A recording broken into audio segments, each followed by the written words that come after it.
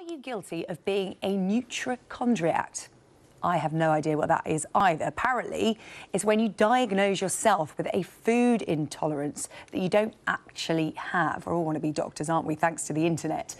Well, a study that's been done by DNAfit found as many as 1 in 3 Brits have self-diagnosed. And while 45% of us say we have a food allergy or intolerance, the truth is only 15% of us actually do. Well, to talk more about this, we have Olympic medalist and head of product at DNAfit, Andrew Steele. Good morning to you.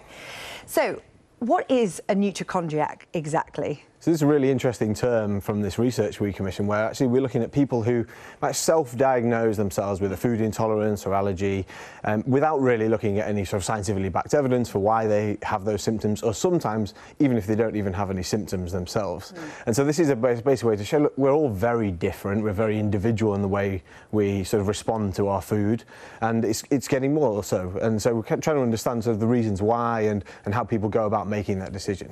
Yeah, so give me an example. I mean, I've got a lot of friends at the moment who say they're gluten intolerant, and I've spoken to people that suffer from celiac disease here on the show, and that's life-threatening to them.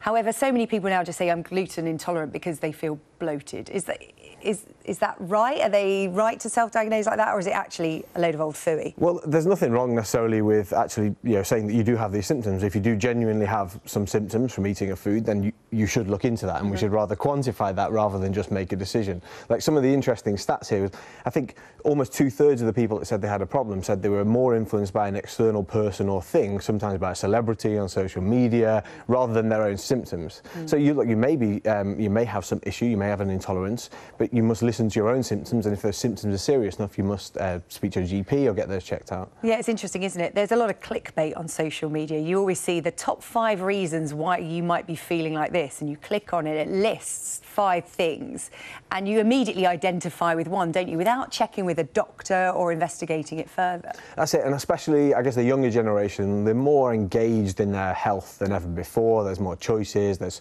influencers on social media that sort of help guide that decision making, and that's fine in and of itself. But what we're trying to say is actually, look, we are all very different. Perhaps we're not quite serving these differences as best we can by just allowing people to make their decisions off something as flippant as, oh, I saw a celebrity speak about this. How accurate can a DNA test be in testing for food intolerances? So in certain factors, there's a very strong genetic component. So lactose tolerance, for example. So most of the world's population are lactose intolerant as adults, but here in the UK, because we have a central northern European ancestry, as a rule, there tends to be a higher prevalence of lactose tolerance as adults. That's a genetic mutation which spread. And so there's a very different sort of perception to what's normal, considering where you grew up and what you do.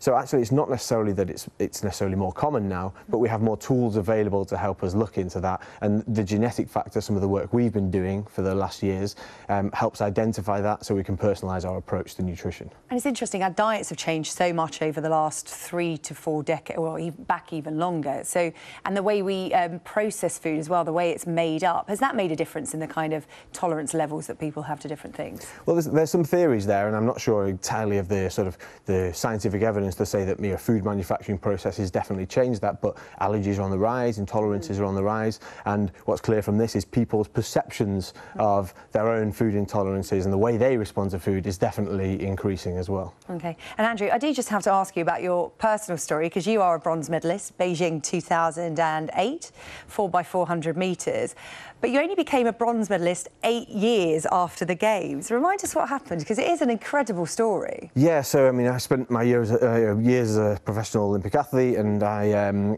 finished 4th in the relay in Beijing 2008 and was subsequently upgraded to bronze when the Russian team were retrospectively disqualified for an anti-doping infringement. So I got the medal last year, 9 years after the race. I was officially became an Olympic medalist 8 years after the race. And this is you taking an unofficial stand on the podium there to thank people for your medal, because you found out on a shopping trip in New York. That's right, yes. Yeah, I was away on holiday in New York, and I found out through a tweet that I was actually an Olympic medalist at that point, which is a good way to find out, and actually I'm very happy to do so. But I think that's quite clear to say, well, look, in my career I had to work with experts and find the right food and the right training and so on, and I'm glad now we're able to work and nowadays in this role of my life, I'm able to work in helping people understand that too. So look, it's not always as easy as being an Olympic athlete and having an expert to tell you manipulate what to eat. So yeah. Yeah, and as we know, other things play a part in success, as with the Russians and doping. Andrew, thank you so much for coming in to tell us your story, to tell us what a nutrichondriac is. We're going to have a look at the